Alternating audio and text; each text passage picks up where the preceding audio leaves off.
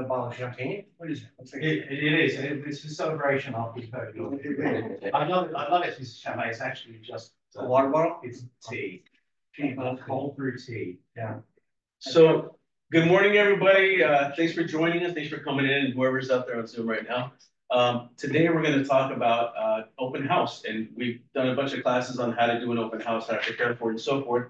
But today, we have our very own Jeff Dreyer that's been successful with holding open houses and converting potential buyer leads from open houses to closings.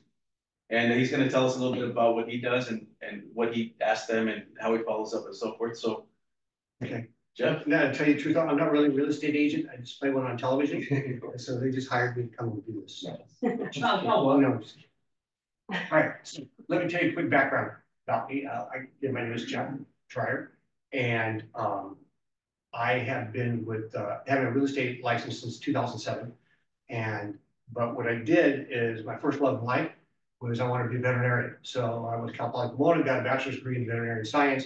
I worked at the local racetrack with horses, Los Alamitos, and I wanted to be an equine veterinarian on the racetrack. And then I went through an ugly divorce, took a summer off in the automobile business. 30 years later, after being a salesman, finance manager, sales manager, general sales manager for 10 years at a big dealership, I got bored, and as a matter of fact, Honda Santa Ana or Freeway Honda, I was sales manager there for 3 years. I said, I'm gonna get my real estate license. And then I sold everything from Nissan to Porsche and Maserati. And so what I did is I got my real estate license and decided I wanted to go into real estate. You know, we had mortgage meltdown, you know, car business, everything was terrible. So it was like, but going into real estate was like out of hand into fire. I don't know why I was going to do that, but it was something I had a new challenge because I've always worked on commission. So I checked around with some brokers and talked to some people and went in and interviewed and had a few people wanting to hire me. And then I talked with Richard and I came in, I like Richard. And one thing you guys get here, you guys got great education. Okay, you really do. So when you start out, first thing they tell you, like most things when you sell, whether it's insurance or whatever, is that use your sphere of influence, right? I mean, how many people do you know, and how many people can be loyal to you? You know, I honestly, I've had some really good friends, people I've known for a long time, and they ended up going with somebody else on it, and they knew I was in real estate, you know, and it's kind of, you know, and you go, how could you even do that? You go, oh yeah, if I ever sell or ever buy, I'm going to use you, and then you go with somebody else. Well, yeah, somebody told me about something, you know, so you never know. Okay, so you have to manufacture things for yourself. Okay, so what I did is we started training, I think it was in 2014, and we did end of 2014. And then I got lucky, somebody that I knew wanted to buy a house, and that's why I sold the first property. Now I live up in Trabuco Canyon, if anybody knows where that is, by Cook's Corner. Well, you drive their Harleys on the weekends. Okay, and in Portola Hills, but I sold the property in Huntington Beach. And then, but then I'm done. I don't know anybody else. I can't wait around for people that want to move, want to buy something. You know, you got to do something yourself. So I said, you know, so I heard, well, there's open houses available, and certain agents would do, you know, that needed help. They had 1, 2, maybe 3. And I know there was one guy that worked here. I used to tell people all the time, they say, well, why are you doing it? And it's got his name out there on the sign. I said, well, he's a super agent, but he can't do more than one open house at a time. So I'm covered for him. So, and some of them just don't have time to do their open house. So the very first property I do, and everything's perception on what you're thinking. And just shows you the difference on how people think. Pardon me. I did an open house, and it was for Julia Bechler, right? That's Julia Simcorn, right? And she's Ukrainian, Hungarian, something like that, right? Russian. Russian, okay. And so she did property, and remember where the hangar was? Tustin, okay? It was right across the street. It was a condo. It was a nice condo. It was okay. It was nothing special. I didn't know any better, you know? And right across the street was the hangar. Well, the week before, there was another agent in the office that had done an open house there. And I was told, oh, the property ever, you look across the street, you see this big, ugly building, you know, a hangar that's, you know, and nobody's gonna ever buy this property. So when I did the property, I thought it was extremely cool because I could just imagine in the evening watching the blimp come down, you know, as the sun was setting and going inside this hangar. And then the same thing in the morning when the sun was going up. It was iconic. And that fascinated me. And so the people that came through, that's kind of how I started a conversation with them. You know, hi, I'm Jeff. And then, you know, first thing I asked them, what do you think about the building across the street? Because if they said it's ugly, they're not buying this property, right? So they said, I don't know, what do you think? I said, I think it's iconic. It is the coolest thing. And then I tell them, you know, that's interesting. Yeah, that would be cool to see that. Anyways, I didn't sell that property, okay? But I only did the open house one time. But I did meet a couple in that property, and I ended up selling their property in Orange. Yeah, I was their buyer's agent, I represented them. First open house I did, I met somebody. Now, I was told by so many agents, nobody wants to do open houses. Like, I'm sorry, Jonathan, right? Okay. Why would I do an open house for you? You're the listing agent. People are going to come through, they either have an agent, or they're just looking, or they are going to call you directly because your name's out there. Why would they use me? You're not paying me $100 an hour to babysit your property from 1 to 4. You're not paying me per person. And so what do I get out of it? That's what most agents think. For me, I like to talk, if you can't tell. It was an opportunity to be able to speak to people. And it's a numbers game. And the more people you talk to, and if you want to take notes, the best thing you can do is there's 2 things I can say. It's the same thing in the automobile business, and it's the same thing in the car business was good to me financially. But in any business, people buy from people they like. Okay? And knowledge is power. The more you know, the stronger you are. All right. So what I did is in Julia's property, now I had to learn all this stuff by myself. I developed this all by myself. No, there's nobody here to teach me how to do it. The open houses were just basics on what you do. So you guys are going to get like a plethora here of knowledge, okay? And I just want you to know I take Venmo and I take Zelle. So when you guys can send me some bill. Anyways, but one thing that Julia did have, and I liked and it helped me because I didn't know the area very well, is she had an easel and she had pictures of what was going to be there once the hangar was gone. And we're going to develop into a aeronautical museum, and it was going to be all this big park and grounds. And well, that was 9 years ago. You know, and it's never developed. It never came to fruition, but it was really cool. And I'm saying that's great information for me to know, to talk to people about, because I can guarantee you any other agent that was even doing the open house probably never even read the boards that she had out there. And she did it for the people, and nobody was looking at the boards. I would take them and say, come on over, what's your name? Okay, MG? Okay. MJ, okay. You know, come over here and look at this, and then I'd go over it with them. And yeah, I mean, can you just imagine if this was your property, how you're going to grow with it? And so I decided I'm going to start doing open houses. Now I spend all my weekends. There's a lot of things I can do on the weekend. You know, I mean, a lot of things. I have 2 Australian Shepherds. I take them out for 8-mile walks 2-3 times a week up in the foothills. You know, 8 miles. You know, 2 dogs, 3 hours. You know, going up the hills, going across, you know, creek beds and stuff, and be in the gym, whatever. But I wanted to have that opportunity. So there was a guy who was in this office who's no longer here, and but we became good friends. And he was a phenom in the business, and he would have multiple open houses. Well, he said, I'll put signs out for you. I said, I'm not putting 30 signs out for you and then going to pick up 30 signs afterwards. He said, no, I'll put all the signs around. He said, I'll have a couple signs there for you. You put them out in front of the property and on the corners. I said, fair enough. And so what I did, as I said, I'm going to learn everything I can about these properties, because I'm going to know more than Michael knows about his own property, and maybe somebody will buy it from me instead of from him, or use their own agent. I never badmouthed another agent, but I did tell them how much better I was than their agent. Because first of all, if your agent is so great, first thing I ask people when they walk in, again, what's your name? Sam. I'm sorry? Sam. What brings you in today? How did you find the property? I don't wait for you to ask. I said, did your agent send you? Did you see it on a real estate website like realtor.com or Zillow? Or did you just drive by? Then I know if they got an agent. And then they say, well, my agent sent me. How come your agent's not with you today? And I said, okay, well, they're busy or, they got, whatever. And yeah, okay, that's cool. Come on in, look around. But let's start at the beginning because one of the things that Carlos put on there is preparing for an open house. Okay, so I apologize. I had volumes volumes of notepads that I had in. Of course, I tossed them. Now, I haven't sold any properties since before COVID. I got a severely disabled special needs daughter, and she's medically fragile. And if she caught COVID, she would have never survived it. So I was super cautious. Okay, but I caught COVID. She didn't catch it. She's rocking.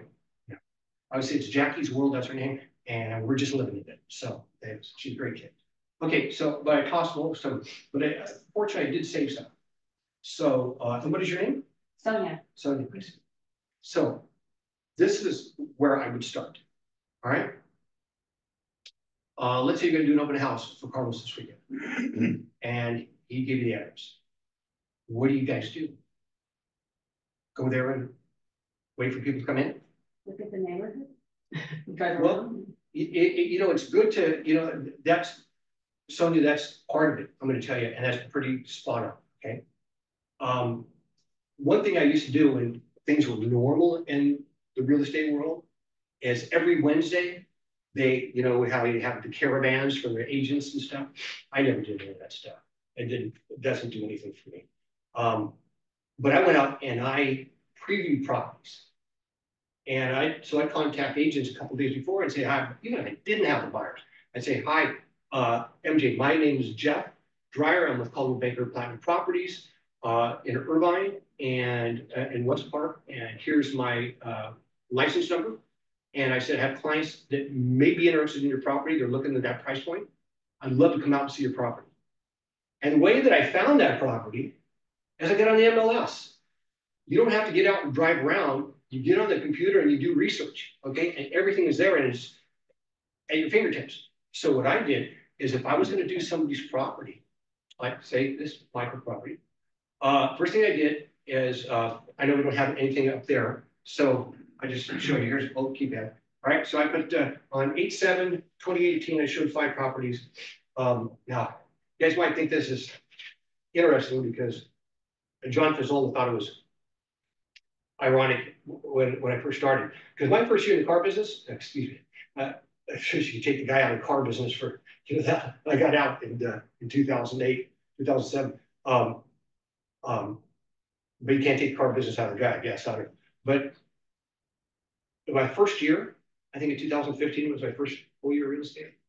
I think I sold like 7 properties, and they all came out of open houses. Yeah, all came out of open houses. The couple I got to double end because I got to sell their property. And then I think in 2017, 2016, I had medical issues, so that kind of blew out. In 2017, I think I sold another 7 or 8 properties, all out of open houses. All right, so it just goes to show you. The same thing in 2019 and then in 2020. And so, but what I did, like I said about John, is you look at me, I mean, let's face it, I'm an old white guy, I mean, I can be as cool as I think I am, but I'm an old white guy. You're cool, Jeff. Thank you, Carlos, I appreciate that. But you know what? I gotta say 70, maybe almost 80% of my clients, it's not just because I'm in Irvine, but are Chinese, Korean, Japanese, Vietnamese, or Indian. Because you know why? Because they respect people that are knowledgeable, that will cover their back and treat them like their family and protect their interests and negotiate. Never be afraid to negotiate. Never be afraid to pick up the phone and call an agent. Say, hey, I got this client and this more than they will want to, but they really love the property. Would your sellers listen? I can't tell you what a buyer will pay for a home, and you can't tell me what your sellers will pay for a home. That's illegal. But if it was, hypothetically, if it was in this ballpark, do you think they would entertain an offer? If they say absolutely not, so appreciate it, good talking to you, Sonia, and I move on. Why take my buyers out there and blow their mind and take the wind out of their sails, make an offer? I never send out 15 offers or 10 offers or 5 offers. When we landed on a property, I sent an offer, I knew I had a deal that was gonna close. So, what I did, you ready? You sure you can read that? You have a very small hand. I need a magnifying glass or a telescope. Okay, all right, so let's go. So what I would do, guys, is the first thing I do is I wrote down the address. Okay, you put down the date because you want to do that because you want to keep a log for tax purposes, because you can take your mileage and you know, from your place to properties, etc. And you want to keep a log of what you've done, and if you showed it to them, and if you had a buyer's representation agreement, and if they bought it from somebody else and it was exclusive, well, then you know somebody poached your client, and you know, and Richard will go to bat for you. But for me, it's all about keeping things in front of me. So what I would do is the first thing I did is I wrote down the address. Okay, I put down the address, the street and the zip code. And then next to that, I put down what the price was. That means that they dropped the price and what the price is now. Then I put next to that how many square feet the property is. You guys got this? Mm-hmm. Okay. You been selling for a while? No, I'm very new. Okay, and you? Early new. Okay. Are you all of you pretty new? Okay. The square footage of the property. Then I put the square footage of the lot.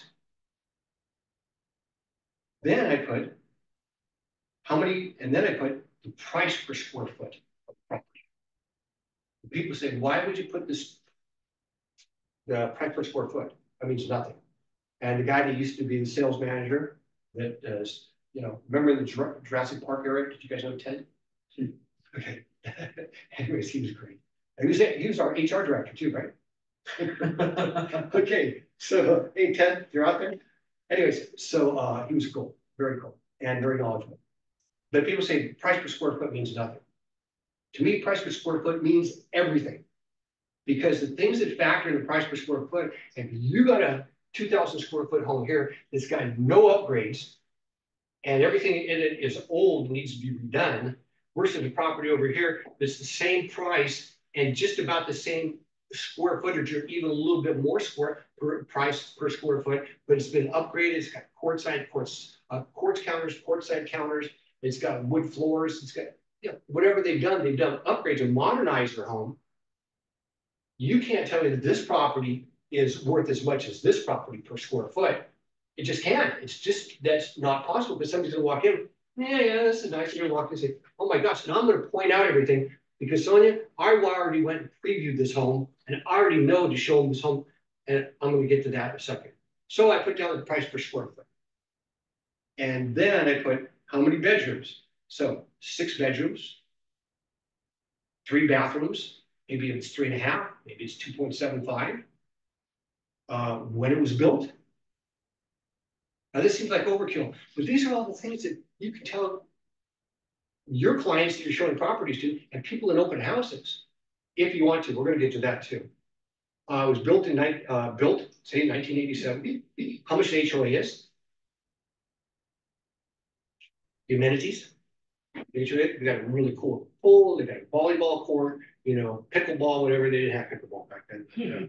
All right, and then I would put how many days it's been on the market over in the corner here.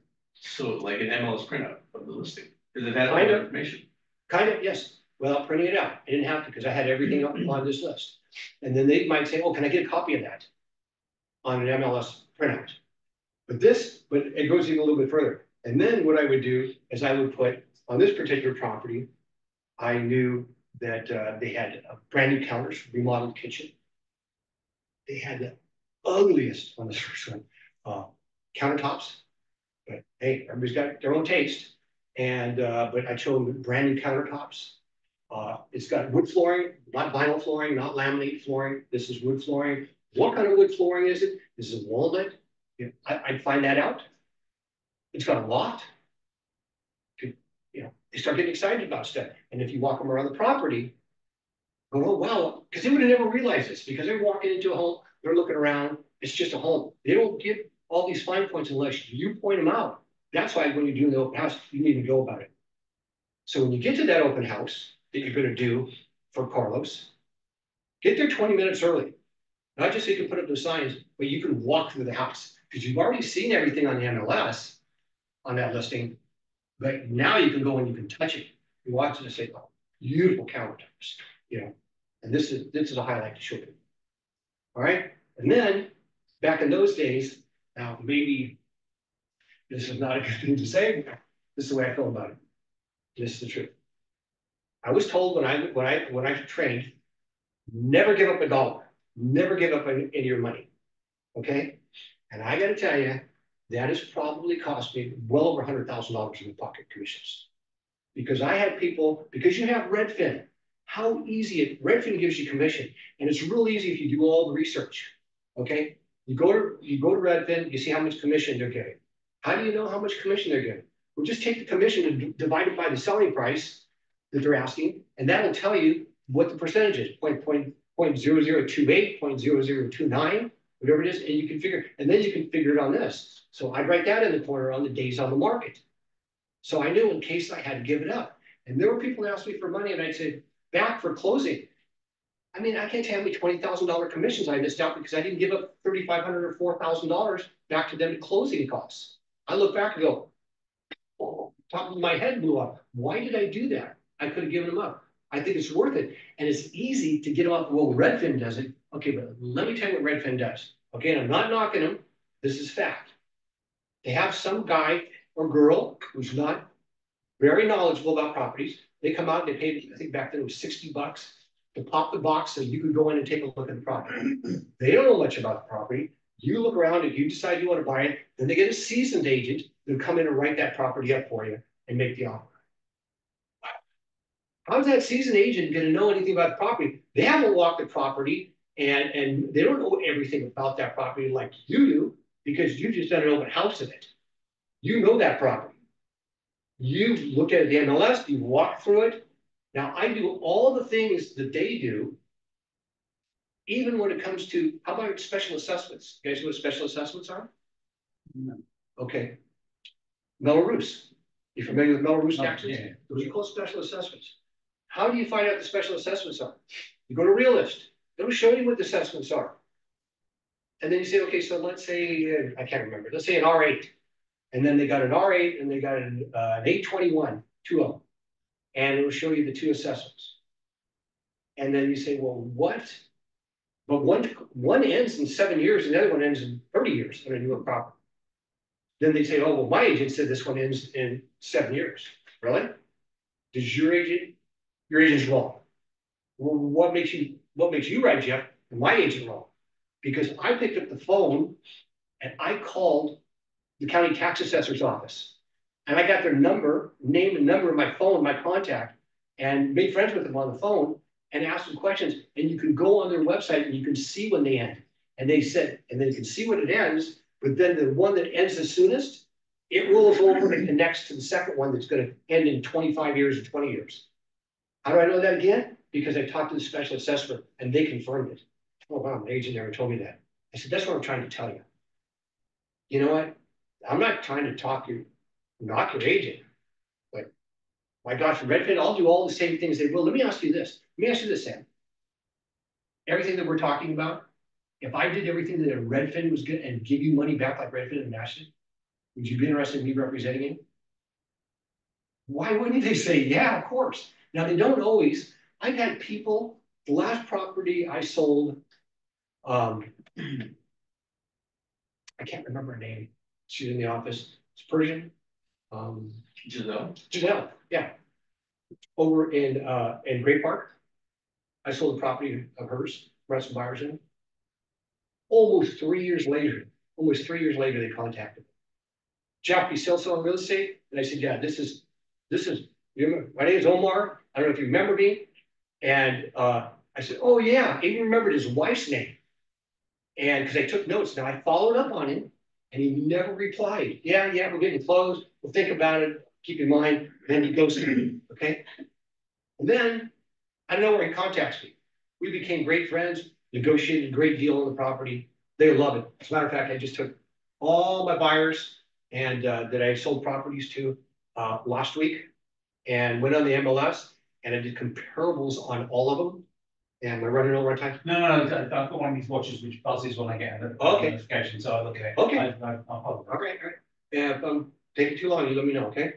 And they and I did all the comparables, and then I sent them all out texts and tell them what their property would bring right now, just in case someone's thinking about selling.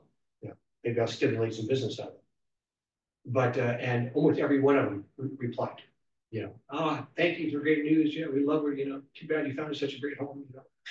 You know, and yeah, and you got to remember another one for me. Everything's negotiable. So I even write down how much the special assessments are and what they cover. So you have a metal roof. The metal roof is for this, and it was put in. You know, when the properties were built. Well, what exactly is a metal roof? Well, metal roof is when the developer develops property. They can either absorb the property taxes themselves, okay? But why would they do that? Because it comes out of the profit. So what they do is they pass it on to the home buyers and they divvy it up on the lots. And you pay it until it's like a bond, until it's mature. And wow, I never knew that. That's what I do for you. Okay, so that's how you prepare, I do, for an open house. All those things, the more information you have, because knowledge is power. The more knowledge you have, people are just, you know, even if they don't use you, you're gonna go, never had an agent that knows as much as you do, Sonia. I really appreciate it. And then because you did previews on properties, and it'll come back. I really believe the market's gonna come back. If the bonds and the way the markets, you know, rates come down, there'll be more inventory, and we'll navigate around this, you know, this new law, and you'll be able to go out and preview homes, and then you'll be more knowledgeable than anybody else. What does it take you to put a list of 5 homes, all the information that you have here? You spend an hour on the MLS, and then you go out and you drive around the neighborhood and look at properties kind of in that price point. Give or take a couple hundred thousand. Because I've had no problems having communication with some people, with agents. I sold some people property. Back then it was a lot of money, it was 1.6. And I showed them properties. Are you familiar with Orange? Okay, so you know where Crawford Canyon, Panorama Heights is, that area over there? Yes? Okay. All right. Well, if you went through Santiago Canyon or you came up Chapman or if you came up Orange, Sam, you'll see they look like the Hollywood Hills up there. You know, the homes, gorgeous homes. And the home was, so went back and forth with this agent. And finally, I got her to get her sellers to commit because it was vacant and had been on the market for long enough and to give us $100,000 off on the home. People said, you can't do that. Yeah, you can. All you need to do is not be afraid to pick up the phone and talk to somebody. And anyways, we ended up buying property in Huntington Beach. How's that? Because when they had big fires, they freaked out. They said, no, we're not living out here. And so bought one of those tall and skinny, it looks like a castle. Seriously, it's gorgeous, block from the beach. And it was like 1.8. Anyways, there is so much preparation that goes into doing an open house. And there's possibilities out there to get clients out of. And you know what? You're going to walk out. I went home some days. I mean, I'm just exhausted. I mean, I felt like I was, you know, the information center. I mean, I remember doing one property over in Woodbury, and it was a little condo, and must have had 100 people come through that. You would have thought I was giving out $100 bills. That's how many people were coming through that property. And I had 4 or 5 people around me asking conversation, you know, making conversation. And out of a property that's over in Stonegate, but Stonegate West on the other side, you know what that is? Mm-hmm. Okay, so you have Stonegate, you know where Stonegate is? And then the other side of Sand Canyon, all right? Stonegate East, excuse me, I said West. I did property over there a couple of times, like 3 weekends in a row. I met a woman who was even older than me. a Korean woman. And we went and she liked me a lot, but I was talking to some other people. She came up and started listening. And she started answering me questions. Those people left. And then she started, and then we went around and ended up finding property for her and her husband. And honestly, that would have been a lot easier if we did things electronically through zip forms. I had to go meet him at Panera over at Woodbury Town Center to get all the paperwork signed. And then something missed, and I had to go back and forth, And I don't live that close to it. Anyways, so all the information that you have is right at your fingertips. And if you know it, you're going to feel confident. And you walk through that property, and you're going to know the property better than Carlos knows it and his own listing. He might know it that well, but he got a listing, but you've done such a deep dive on it that everybody would be amazed. Now, with all that, as I said, there's a huge caveat there, okay? Huge caveat. I've had complaints, okay, against me, and luckily the guy I worked with, Michael, he didn't care. One thing I used to tell my salesmen when they were, when I was in car business, is if I catch you lying to a customer, or you come in drunk, I smell alcohol in your breath, you're fired, okay? I don't put up with that, so there's no need to lie to people. But somebody would come in, and I had, it only happened a couple times, and one guy got really mad at me, and he came in, and he starts asking me all this information. I said, well, you told me you have an agent. And he said, yeah, but my agent's not here. I said, then call your agent. Your agent will give you all that information. And he said, well, that's your job. I said, no, I'm sorry, you're mistaken. My job, he said, what's your job? My job is to make it convenient to open this property so you can come in on Saturday or Sunday and take a look at it without your agent. Well, I'm not here today. You need your agent to get in this property. You can't get in here by yourself. It's not my job to give you all the information and then take it back to your salesman. Because you know what? You're going to even ask me, well, I'm going to tell you guys a quick story after this. And then, so what he did is he called the agent because Michael's signs were out there, was his phone number, and complained. Michael said, I tell you the same thing. You don't like it, beat it. I don't have to give you that information. And it's not like he lost anything by it. I had a girl come into a property over in Stonegate, and she was Chinese, and she came in and she was with her father, and her father only spoke Mandarin. If I could speak Mandarin, I'd kill it. I'd be the top agent ever. Okay, and we got along really, really great. But her dad wanted a lender. She said, do you know a lender that speaks Mandarin? I said, I do. And she said, can you introduce us? And what I should have done, because we got along good, and I said, yeah, give her the information. I should have got what I did is I said, I should get a business agreement with you. It's called a buyer's representation agreement exclusive. So you're my client, so so you don't get the loan approved and then go with somebody else. Oh, I would never do that to you. I'm not that kind of person. Sure enough, she did. She even asked me what I thought they could buy a property for. And I said, if I had to make a guess and I had to make an offer because of this, and this I can see on the property, I said, this is the ballpark that I would make the offer.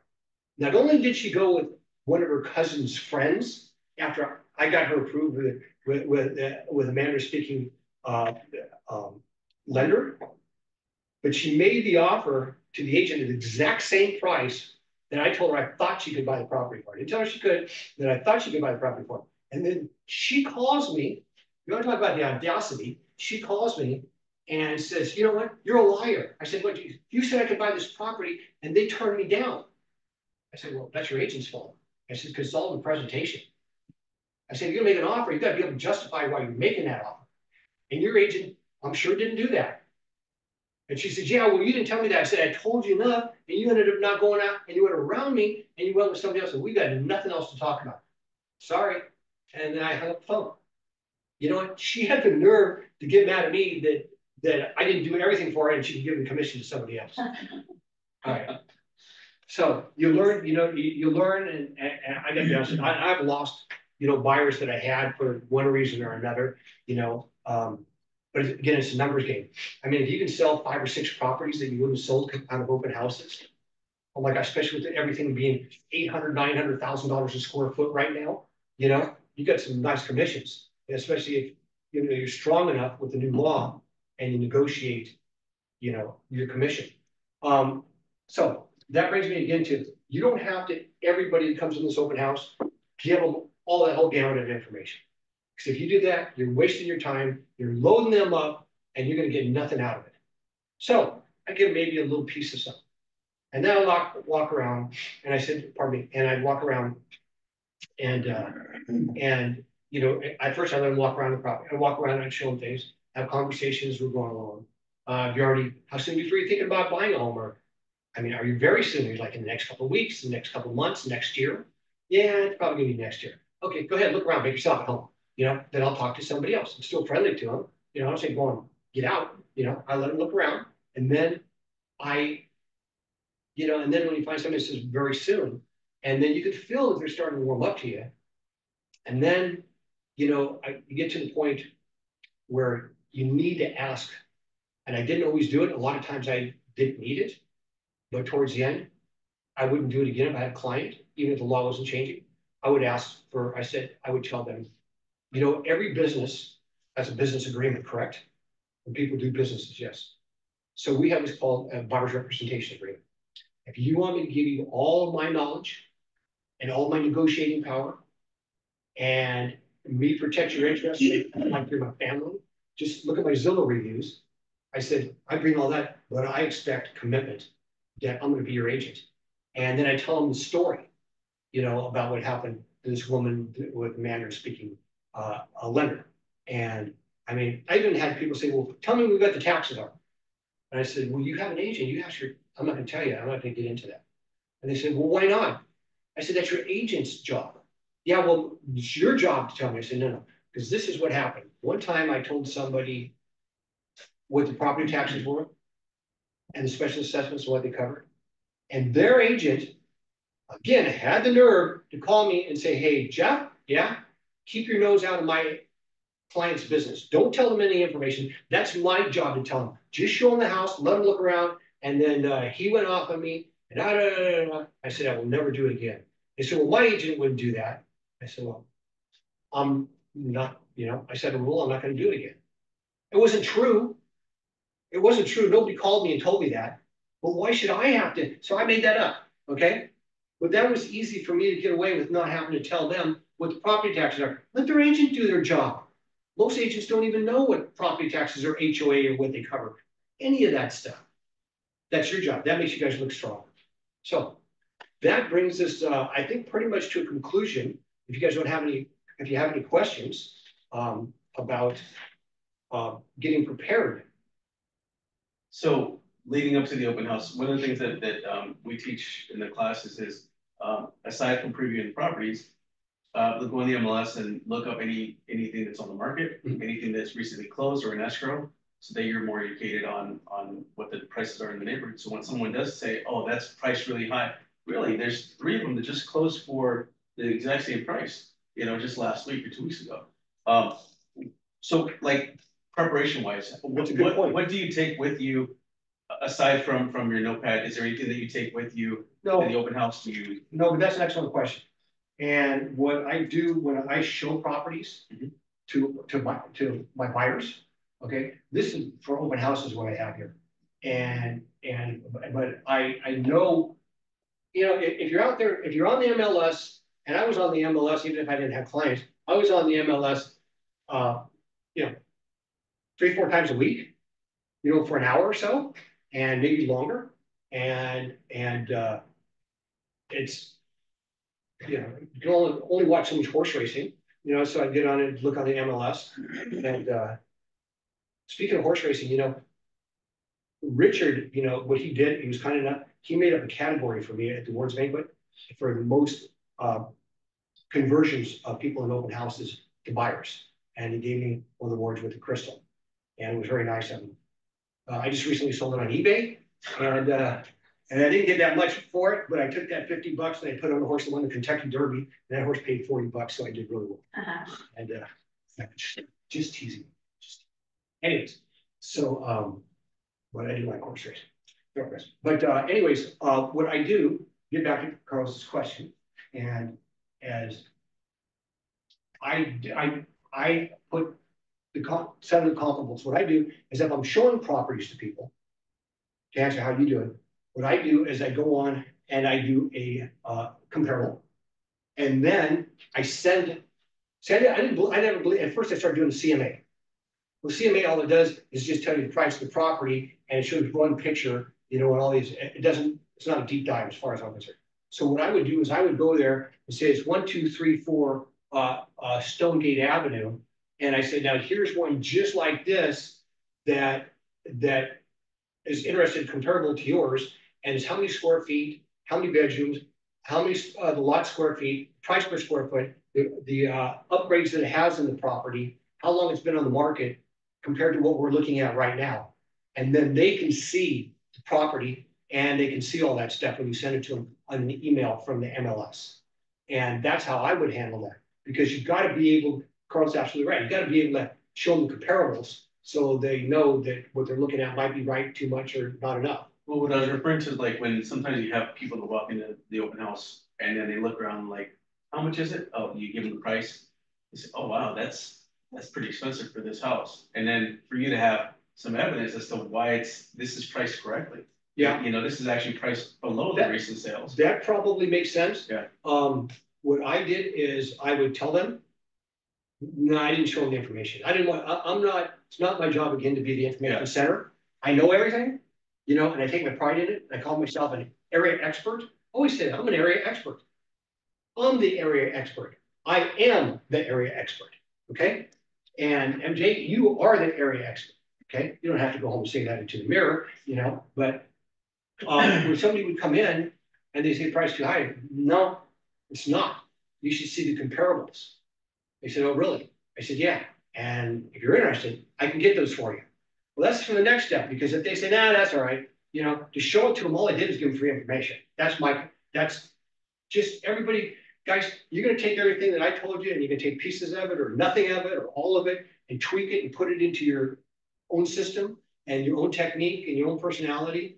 But for me to give that to you, I mean, you're really nice, and you're friendly and you got a nice face, Vivian, but you know what? I'm not going to give you that information. But if you said to me, oh, I'd really like to see this comparable. Okay, cool. Why don't you give me your name and phone number and email address and we'll communicate and I'll get that for you. Okay. How early do you show up to the open house to get everything started? About 20 minutes early. 20 minutes? Yeah, at least 20 minutes, because there's, I'm not going to mention one of the agents in the office. She had me put out, I'm not in bad shape, and this was, years ago, I was in good shape too, but she had me put out like 30 signs.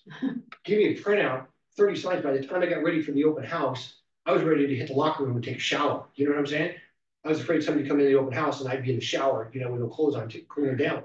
But, well, not that bad, but I was really sweaty because it was a warm day. It's not my job to tell the agents, put the sign up. And I'll tell you something else. If you get an agent, and I heard there were some agents, they would say, okay, if you get a buyer out of my property, I'm going to 25% of it. No, I'm doing you a favor. You're not paying me any money to do it $100 an hour or $200 an hour. If I get a buyer for your property, as a matter of fact, it's okay to say Michael's last name. Okay, so this guy Michael, that used to work here, we became very good friends. He's an excellent agent. Why he's moved on between him and Richard, but he's a cool guy, and he would never ask me for a penny, and he didn't, you don't have to put up 30 signs for somebody. Like I said, you just put up a couple signs, but you want to get there early to get that set up, but you want to get there early so you can walk that property and get to know everything and touch everything. Because I can guarantee it, when you do the open house Saturday, if you do it on Sunday, you're going to see more things about the property on Sunday that you didn't even realize Saturday that you walked around and said, did they just put that in? I didn't recognize it. I didn't remember that from yesterday. Yes, so get there early so you know. And I used to do, if you remember, open houses every weekend. My weekends were taken up, and he and I did most open houses. But then I walk around like, just so you know, on his properties, I sold 3 of his properties I did open houses on. Most of the time I sold somebody else's property. But I'm going to tell an agent, if I'm going to do an open house for you and sell your house, why should I give you any of my commission, or if I sell them something else? I mean, one time I did one of his properties, and the people, I gave my card, and the people came back, they're from Japan, came back the next day, and he did the open house on Sunday. And they gave him my card and said they wanted to talk to me. And he said, oh, I don't know, he got arrested or something like that, whatever, it sounds like something he would say, and he sold them the property. And that really kind of tweaked me, you know what I mean? And you know how he is, he's a nice enough guy, but he's got larceny, in his blood, like, most people. But I'm not knocking him because, karma, right? Because there was another time that I did an open house for him over in Stowgate, and I did it like 3 or 4 weekends on this property. And the people he sold their property. He showed them some properties, and then he said, I'm going to give you these people. And they, if they want to buy a new property, because Jeff, I'm going to be honest, that's all they want to do is buy a new property. But they want to see some pre-existing homes. And I said, okay, so if you sell them a pre-existing, it's all yours. And he said, I don't want anything. I said, of course, I'm going to pay anything, And he said, but if they want a new home, you got to flip them back to me. I said, fair enough. And he's probably laughing, you don't waste your time. We went out and bought a home over in Lucille Viejo in the Audubon, and at that time it was $900,000. And he goes, how'd you put them on a new house, on a pre-existing home?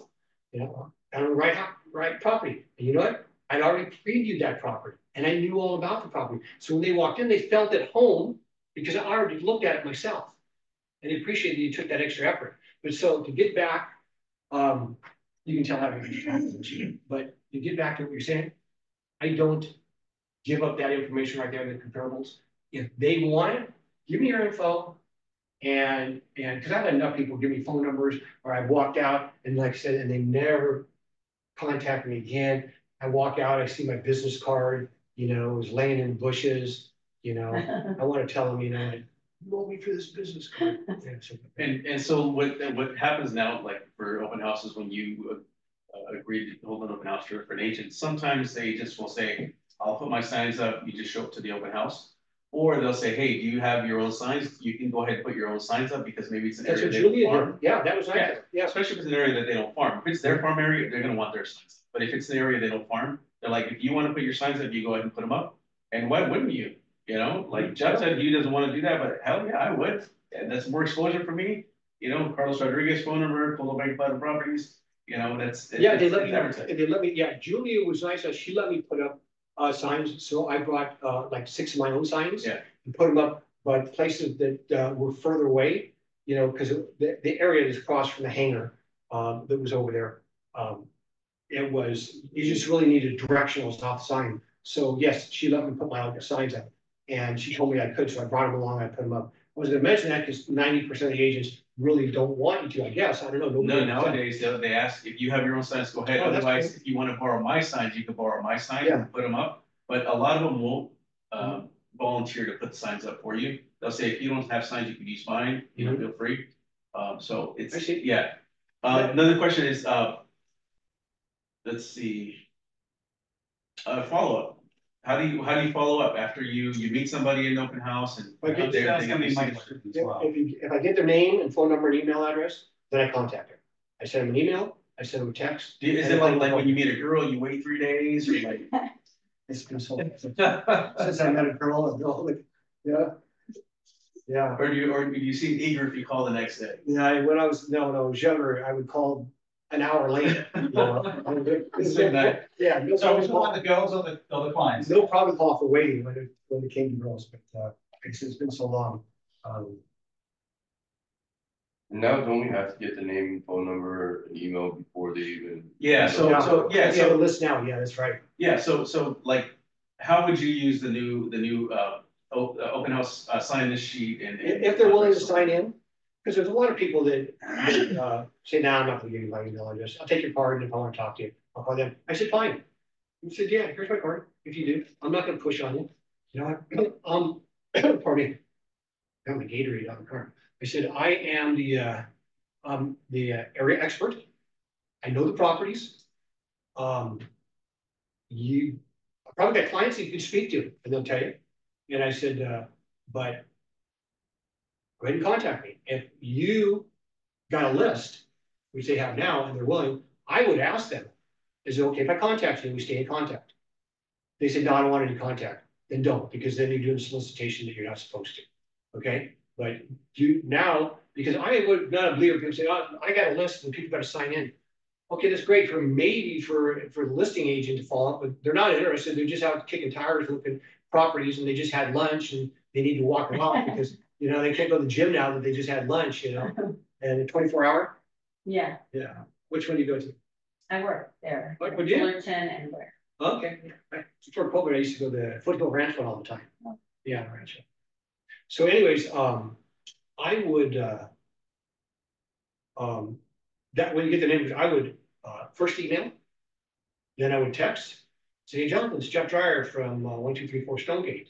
Hope you got the information you needed. I got tons more.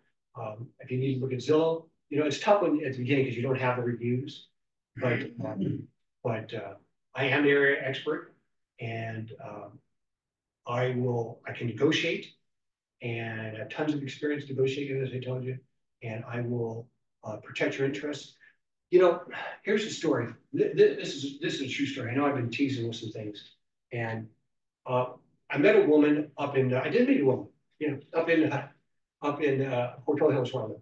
And I was walking my Australian Shepherds, and she was walking her little mutt, and she. That's okay. I got purebreds. I call them mutts. I'm a mutt. We're all mutts. Anyways, we were walking, and so we became friends. You know, there's no relationship there, but just friendship.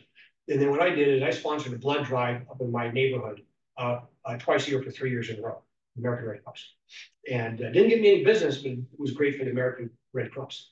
And it did give me business. But the way it got me business is I took one of my flyers and I realized that the property had expired. And I went over and knocked on the door, and the buyers were Chinese, and they're from Shanghai. And we got along really good. They had me over like 4 or 5 times. But I gave them a flyer and said, hey, I'm having a blood drive, and they gave me an opportunity to knock on the door. And then not only did I sell them a home, sell their home and sell them a home, we became very good friends. Anyways, but she just recently had, this a couple of years ago, I say recently. So she bought, and I didn't know her then, she bought a townhouse up there. And mine's a hilltop community. And she noticed that they started getting, looked like the San Andreas Fault, and property cracks there, it was going up the wall. She didn't know what was going on. And there were several people, and that side of the community was starting to fall off. And I said, so your agent, did you have anything? Did you get a natural hazard report that you signed that said anything about it? Transfer disclosure statement, seller property questionnaire? She said, I don't even know what you're talking about, Jeff. She said, I signed all the documents my agent told me. Sure enough, I said, just email them to me. She emailed to me, they disclosed it. And her agent missed it. And I said, well, that's what happens. Because one thing that Ted teaches, about 65% of the agents out there, I hope you never win them, they're really bad. They don't know what they're doing. And that's why you can get people to go with you, because they don't know. And what I get with a lot of my Asian clients is my agent, yeah, she just said, buy, just buy.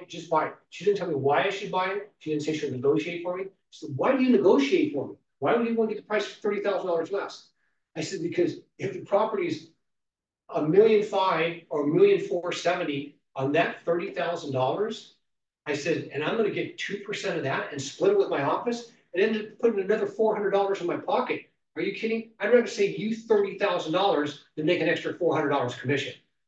They go, oh, that's nice. I like that. Now you're working for them. So, did I answer that question about follow-up? I would send them an email, I would send them a text, and then I would even call, leave a voice message. I have no problem making. I'm old school. I get tired of texting.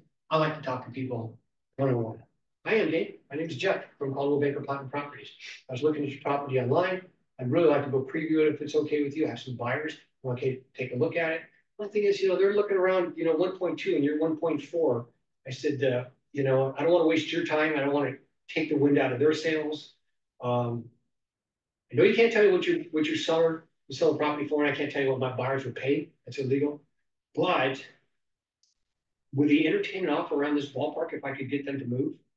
Jeff, bring them over and let's take a look, and then I'll talk to my buyers. My sellers might be able to do that. Cool. Now I know. It's part of negotiating. But if you don't pick up the phone, you'll never know. Yeah. More questions? No, that was it. You pretty much covered everything that I had on here already. Okay, so now go ahead. Yes. Question. So is it common for like somebody that wants you to do your open house to say, okay, if you sell the house, you get the commission and nothing. Is that pretty common? That they get, that. Like say Carlos listing has agent? a listing and he says, I can't go this Saturday, Sonia, can you go and do an open house for me? So is it common for me to get, like, if I get a buyer, that I get all the commission? Yes, you should get all the Any commission. buyers that come through are yours. That's right. You shouldn't have to give, just because the listing agent had it, you're selling their property for them. I thought it was just for practice or just for you to get like No. new people that came in to look at the house that don't have an agent, then they might be potential. Yeah, well, it is good Yeah. practice because most of the people you're not gonna sell a property to, but you're trying to.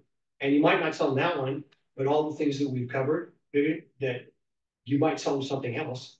But I would never give, if I had an agent say, well, Jeff, if you sell it, you gotta give me 25% of commission. I said, then find somebody else to do it. Because you know what? Sonia, I'm sorry, I said, pardon me, Sonia, pardon me. And I said, I remember MJ here, Jonathan here, I'm sorry. I'm sorry, Sonia, I apologize. Yeah, I tell them to get somebody else.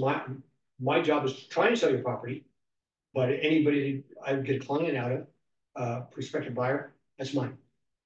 And you should clarify that before you bring it to Absolutely. the open house, that the agent's not, that they don't have any expectations, because there might be a case where the agent might say, well, you had a buyer, hey, well, I want 25, it's like, you never said you wanted 25%, so you get that out of the way before you agree to it. That's right. That's right. And but they're fun, you know, you get more practice, get more exposure. You know, if you're sitting on the rear end, you know, and you sit on the couch and come on in and look around. A lot of times I don't greet people at the door.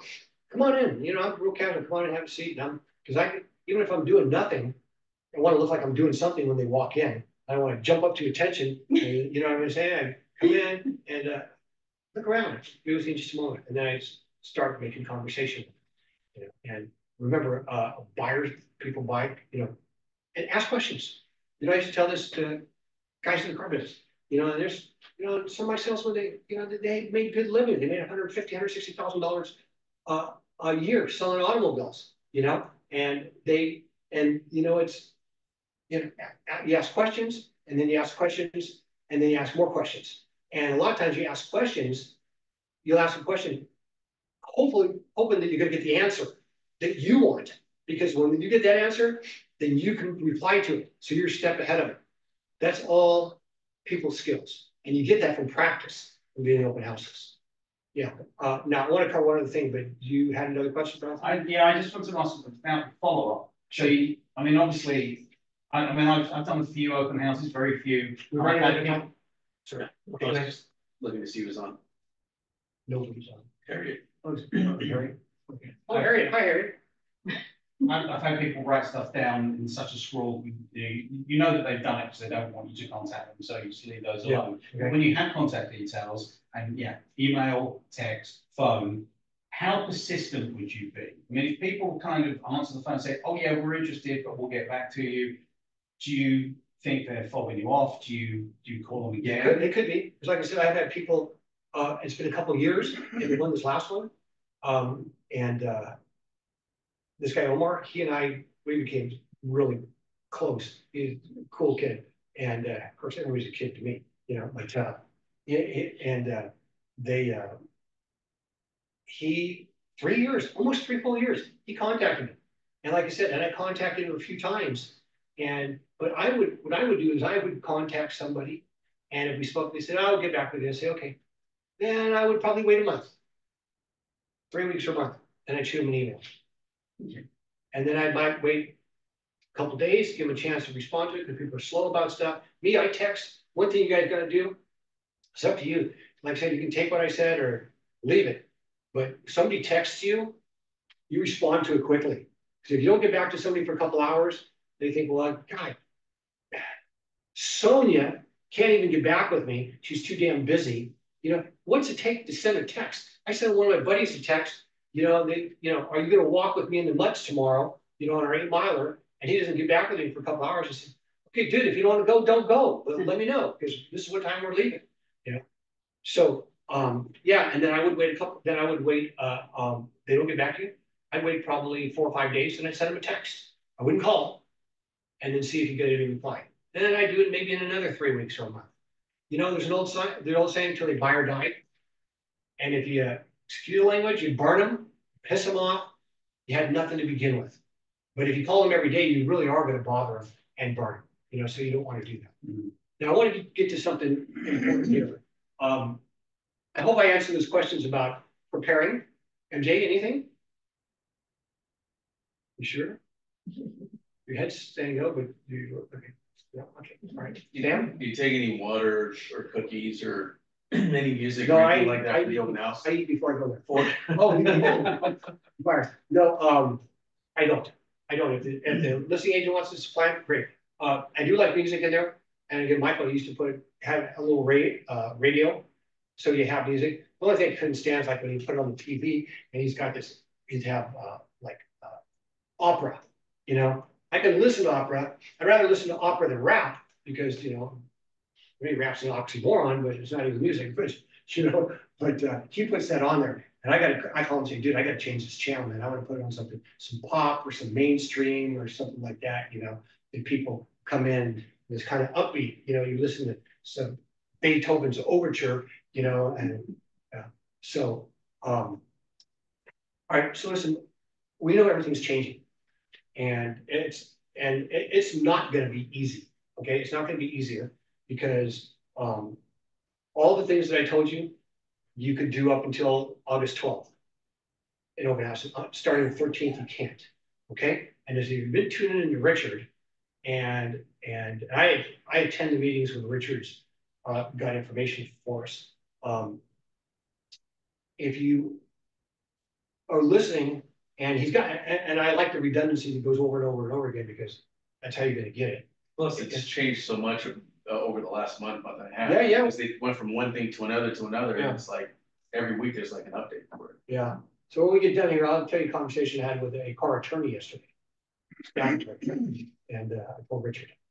And because I called Carl, have a conversation. And anyways, I want to know something, man. I lost some buyers. Unfortunately, they're still my clients, and we keep in contact.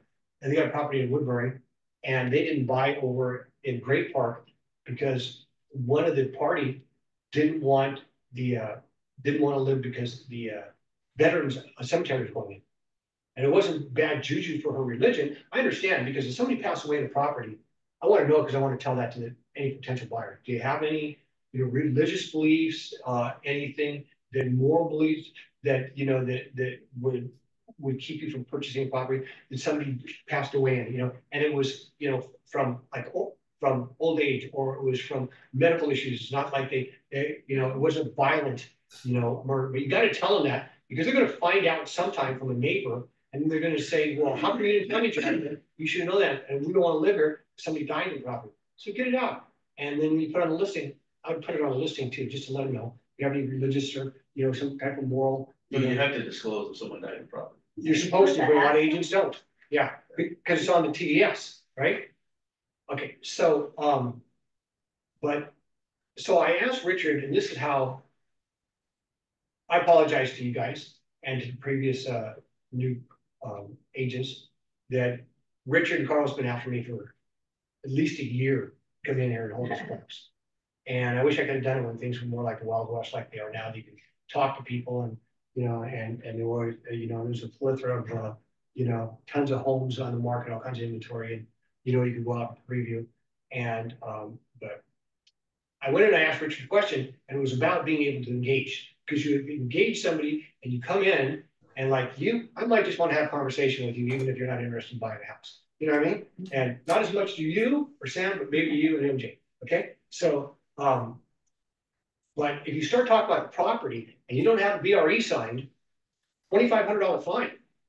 Okay. You're going to get fined for that. I got an email the other day and I asked Richard, maybe you have it, I think it came from NAR and it showed the infraction, the statute, and it showed 20, and it was like 6 or 7 of them that were $2,500 fines. Do you have that? I believe it's if you show a property without having the agreement signed. It doesn't say if you're holding an open house. If they walk into the property, Richard said that you cannot engage them on the property. Yeah. What you can do is if you get the BRE,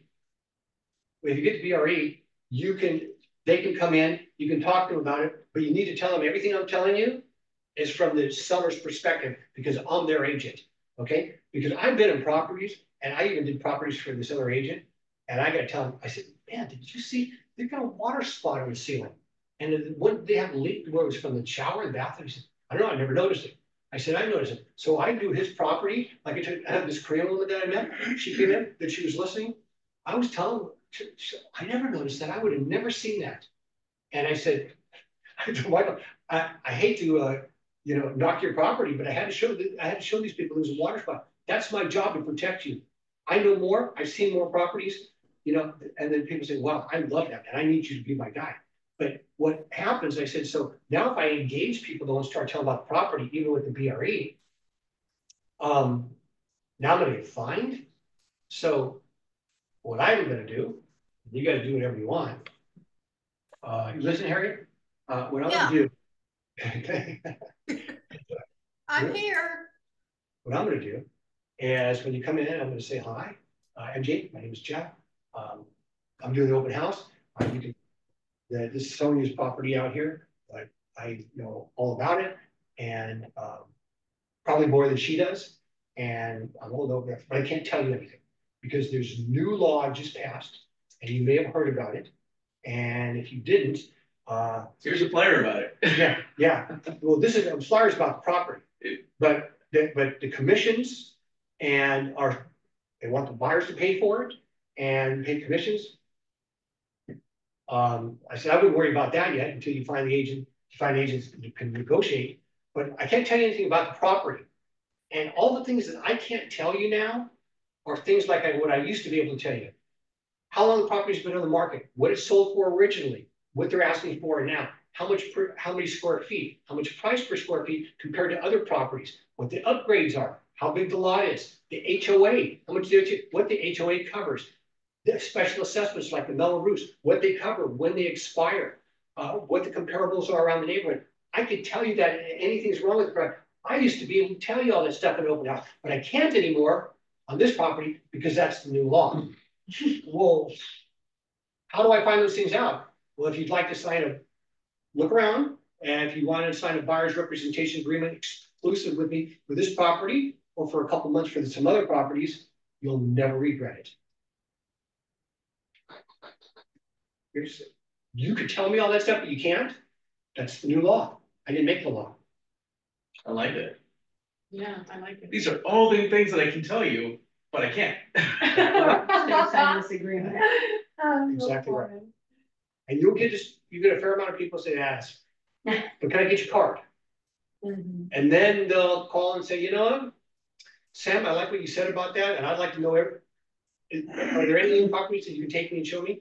Well, now that we have this, if we get a buyer's representation agreement exclusive, because if it was just about that property, okay, and I represent you, then I can represent you as a buyer. And but if I show you other properties, yeah, I can tell you everything about them. I mean, I got a trained eye. I've been doing this. Even if you're new, I've been trained to do this. I've taken classes. I passed an exam. I could be a brain surgeon, but I chose to be a realtor. Rocket surgeon. I don't know. Rocket surgeon. Rocket science. Rocket scientist. Okay. Yeah, something that a lot of the agents, I think, still don't understand is how important it is to know the contracts and the different forms and how to fill them out, because you're helping people with their biggest investment possibly of their lifetime. $1 million property, $2 million property.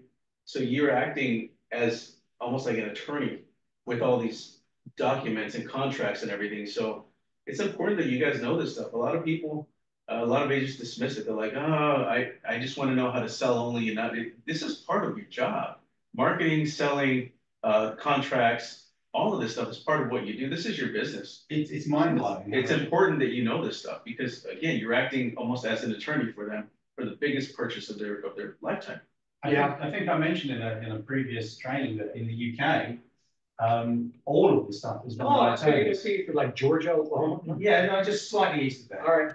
Yeah, it's all done by lawyers. The real estate agents don't touch any of this. A lot of that back here. I feel like Yeah, I didn't realize it was going to be so much. Yes. But I don't know if I would say an attorney, because then first thing people think of, there's so much tort you know, they think lawsuit, you know, I say, I'm your representation. My job is, and honestly, what he's saying is. I'm just saying to the agents in general, not to tell your clients this, but you're acting as.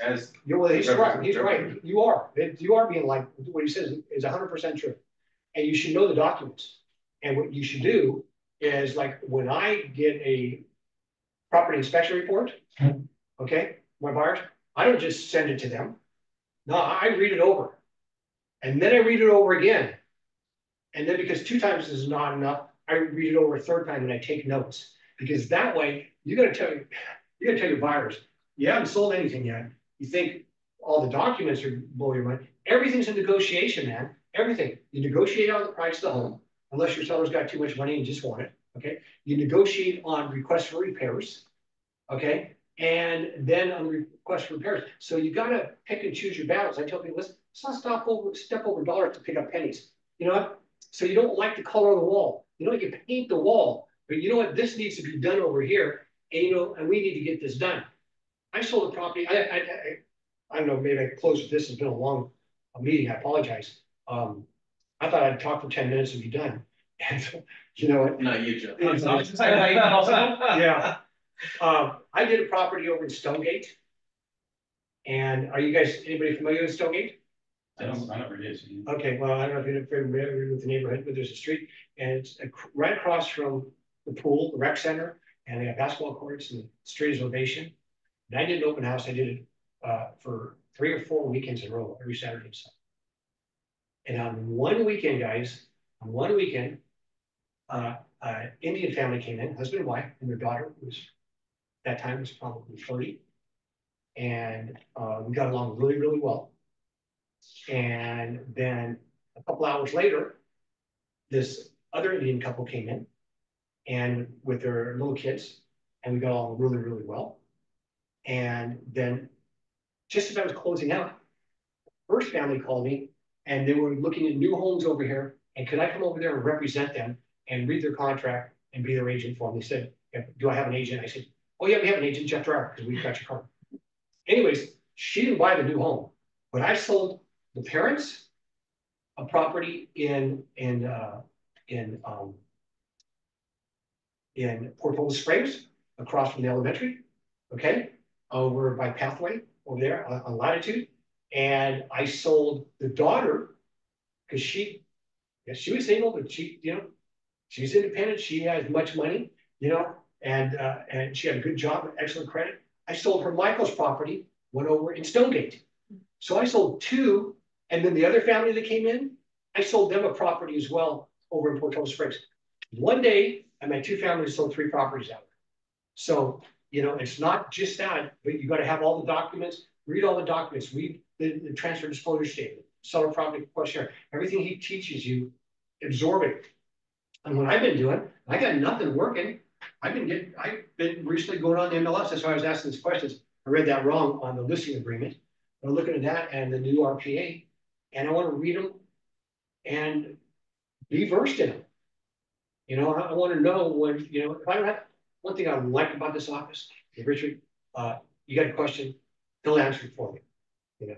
I don't know why all the agents don't come over here, because I know that there's other offices that the agents don't get involved, the brokers.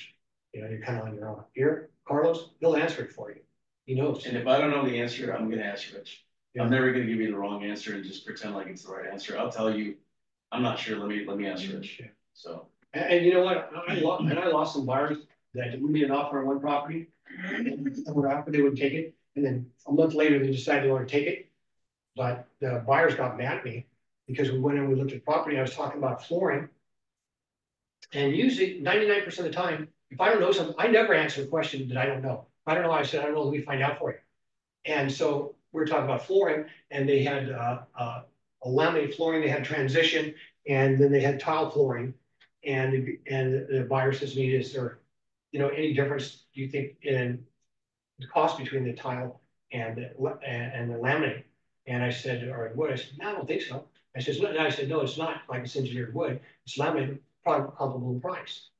Well, he got so mad at me when a couple of days later, he said I lied to him. I said, about what?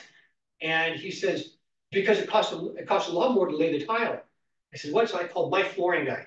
You know, I have a list of flooring guys, counter guys, roofer, HVAC guys, electricians. I want to have those for people I can use, an inspector, all that stuff.